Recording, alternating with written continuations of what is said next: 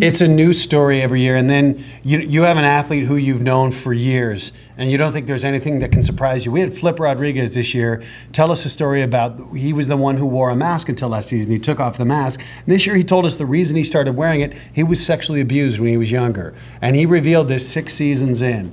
And you realize that we've gotten to know this person. When he first came on, he was 21 years old. We've seen him grow up as an athlete, grow up as a competitor, now grow up as a man, and now reveal something so personal to help others who are going through what he's gone through. And it's, you see the power of this show to change lives, not just on the course, but off the course. And the courage that it took for Flip Rodriguez to do that as well. I called him actually the day of the show when that came out, and I just told him that, how many people's lives he's impacting. You've impacted so many to get up off the couch and get up, and now, you're impacting people in another area, because this is an area where so many people live behind the closet. They hide because of shame, and he's there to kind of be that voice, using a platform, a very responsible platform, using American Ninja Warrior to say, hey, look here, you don't have to hide anymore. Get out, and you still have a voice. And to me, that was probably the most powerful moment on American Ninja Warrior.